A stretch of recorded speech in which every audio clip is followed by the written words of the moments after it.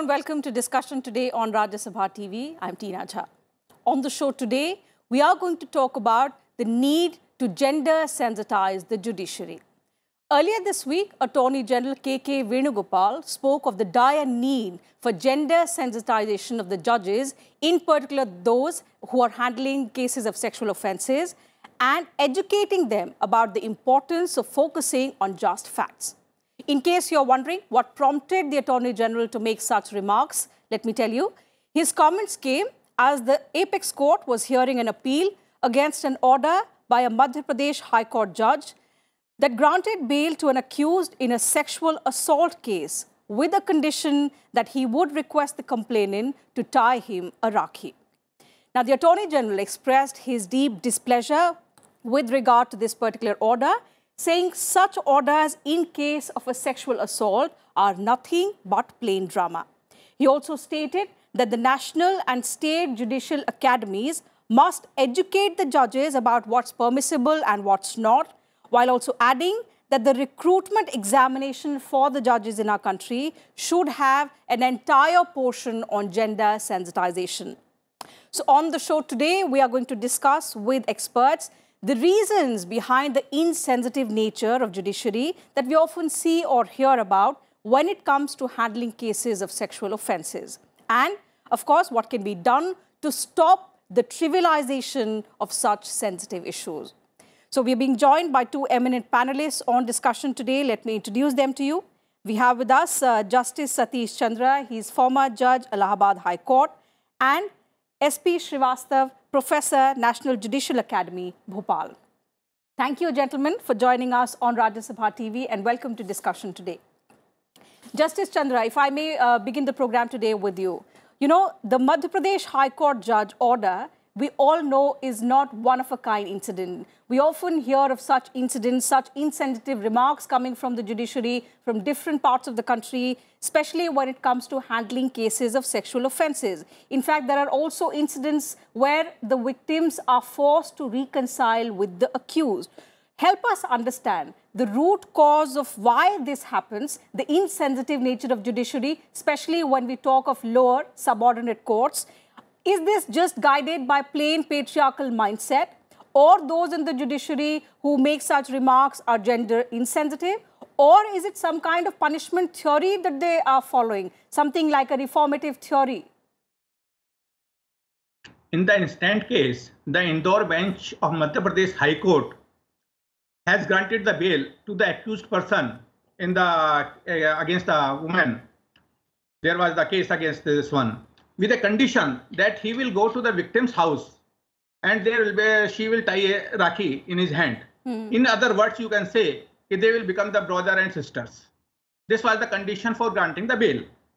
And whether this power was with the judge or not, and how he has acted this condition, we will have to examine it. And before that, we will have to go to the root cause. From where they got the power, judges. In democracy, there are the three pillars. One is executive, second is legislative, and third is judiciary. In every democratic country, this constitution provides these three pillars. Fourth is, of course, you can say there is a press, nowadays media, but that is not recognized by the constitution. So these three pillars are there and they have their own function. Yes. For example, executive is responsible to implement the law, and legislative is responsible to create the law, to make the law. And judge will have to implement it to see whether the law was rightly applied or not.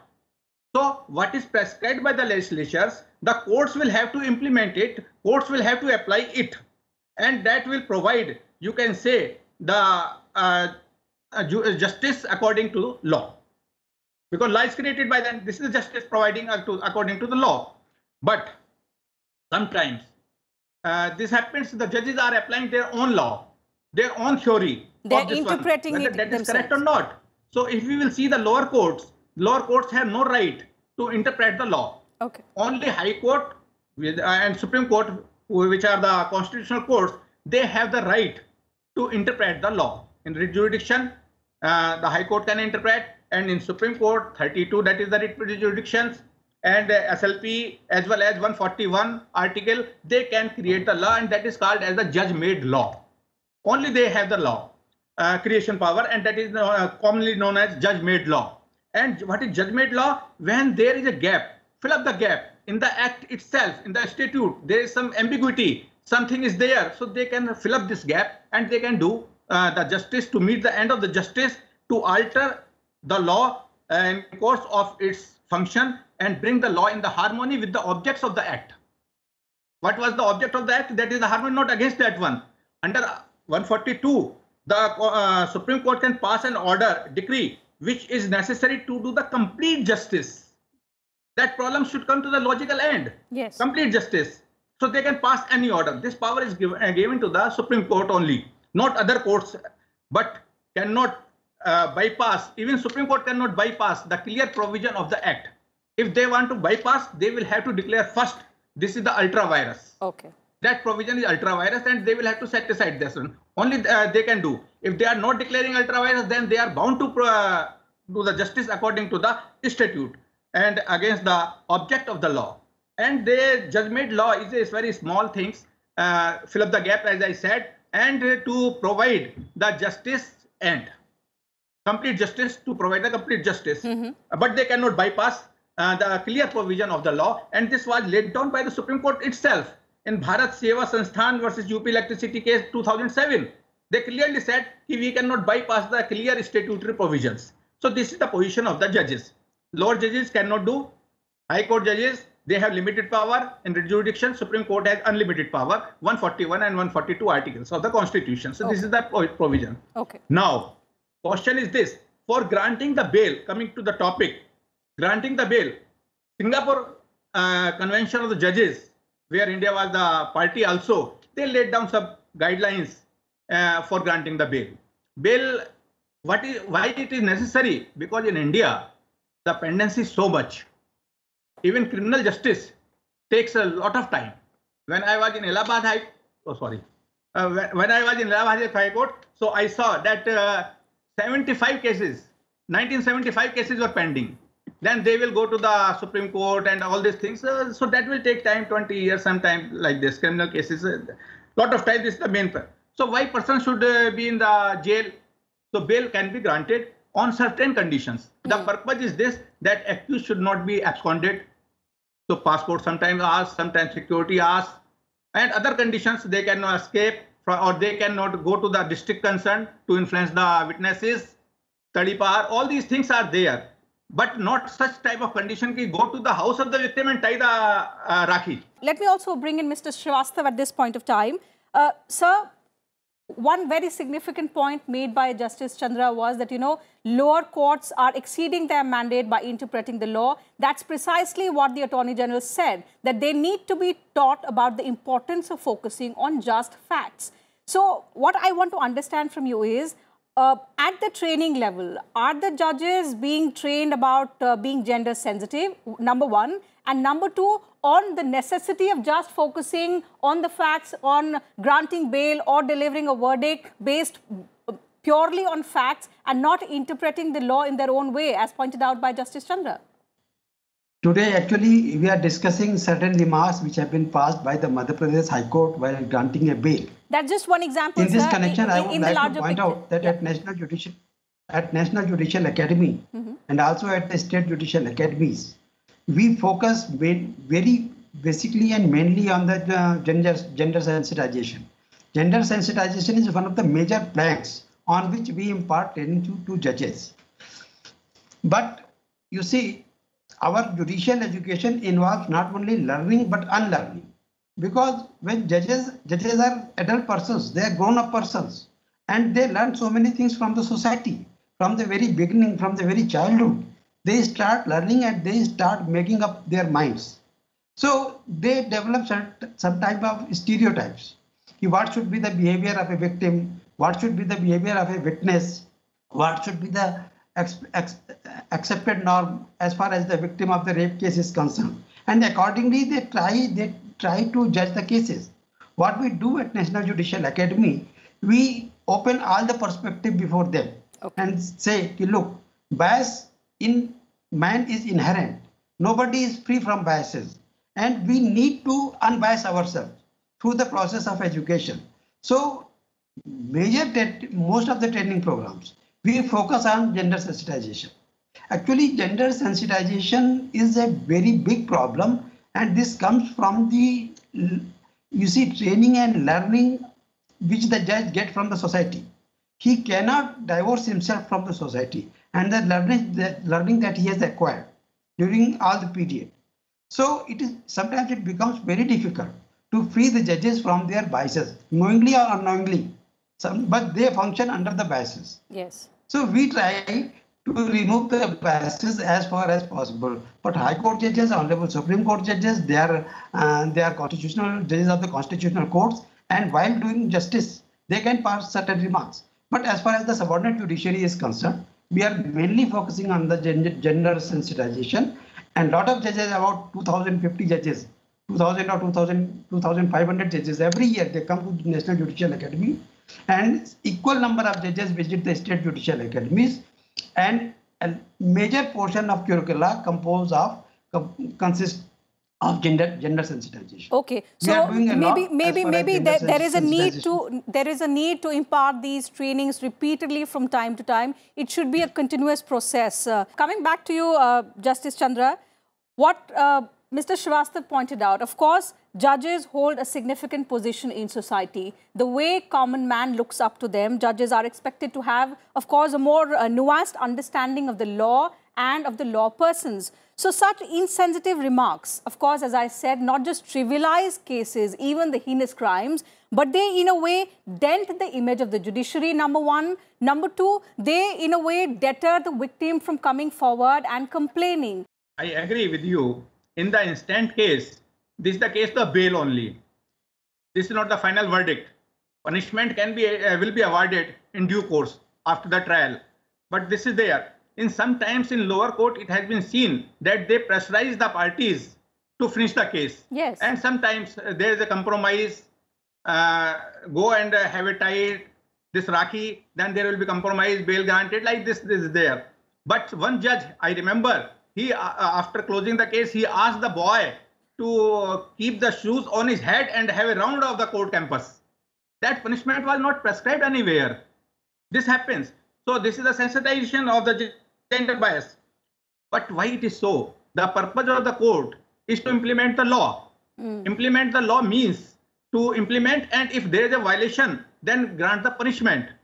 Punishment, without punishment, no act can survive. In every act, punishment is necessary.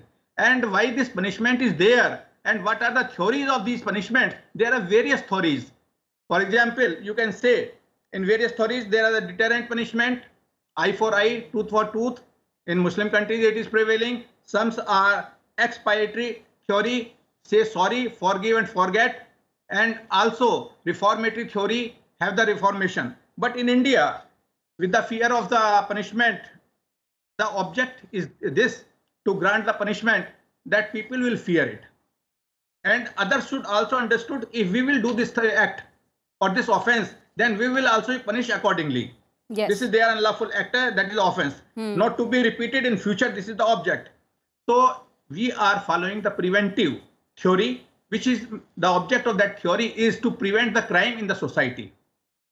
And in this preventive theory, we can avoid the punishment and give the lesson to others, and society can be protected like this.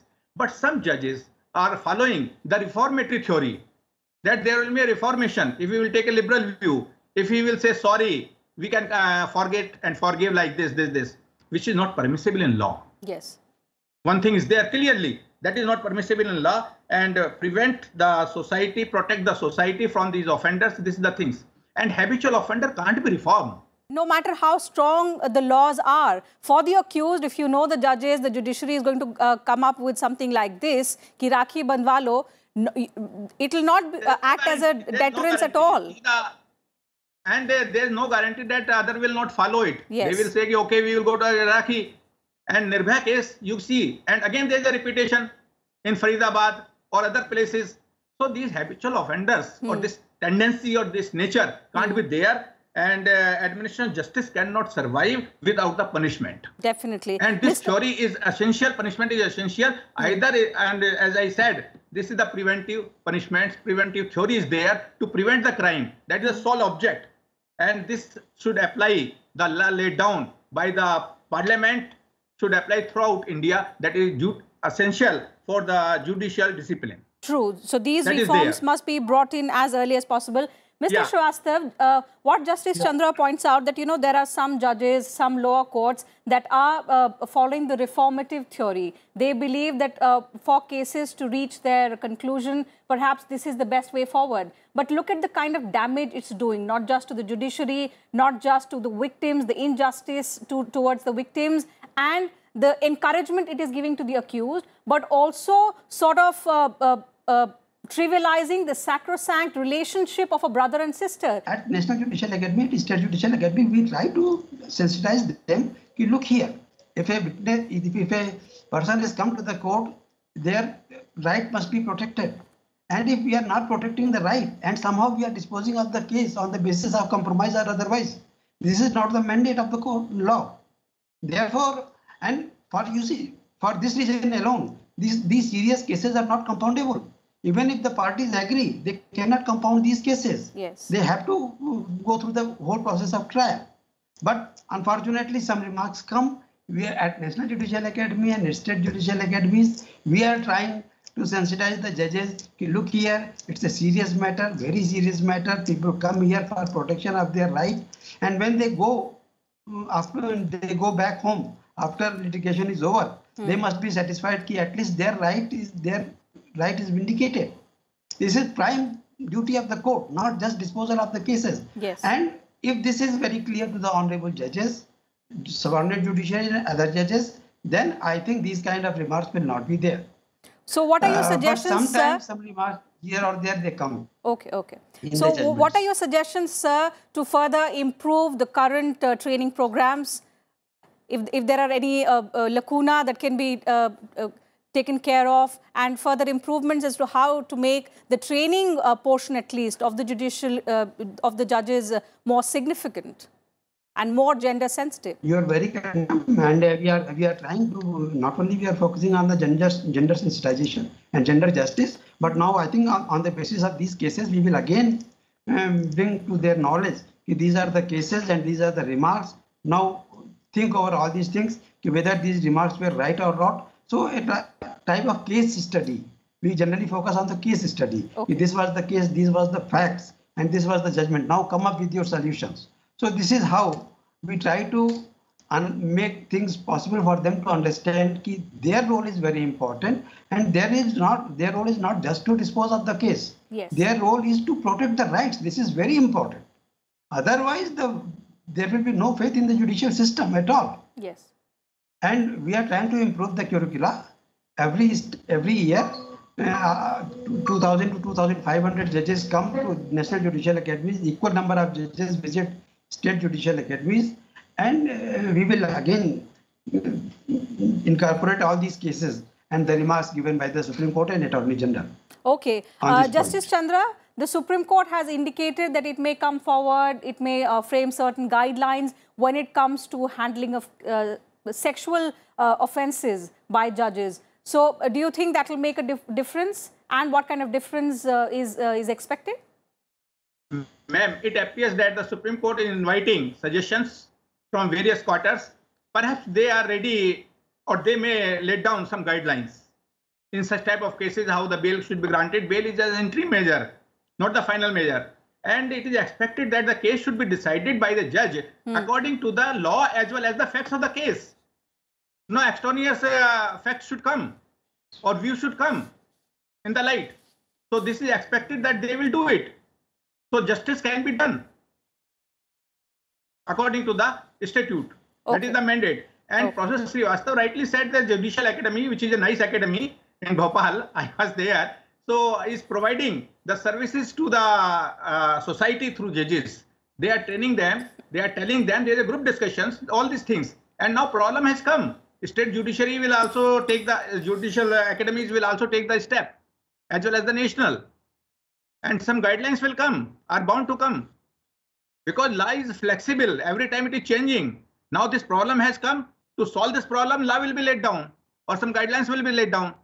The judicial system, is largely male-dominated. I was reading up on the subject, and during the course of my research, I found out that as on the 1st of September this year, there were only 2 women judges in the Supreme Court, which has a sanction strength of 34. The representation of women in the 25 high courts also remains a matter of concern, as there are only 78 women judges against the sanction strength of 1,079, very less. So do you think striking a balance, getting more women on board in judiciary, be a big step towards gender sensitization? As far as recruitment is concerned, this is based on the qualifications, on merit, not based on the gender. So this is always on the merit of the person concerned. Okay. They can be there, and there may be, of course, women are less in number, no doubt, and they are not coming in practice too much. But if sir, there are more women entering judiciary, would it make a difference when it comes to the issue of gender sensitization? Now there is a reservation for the appointment of 20% lady judges. So subordinate judiciary, we are getting a lot of women judges, and they are actually doing a wonderful job at the subordinate judiciary level. High courts also, I think now number of judges are increasing, and same is true with the Supreme Court. So what's your thought, Mr. Srivastav? Let me take the same question to you as well. I believe you also wanted to answer that. Would more women in judiciary help in the issue of gender sensitization? Because women judges perhaps could be more sensitive towards the women survivors of such heinous crimes. Ma'am, I fully agree with this proposition.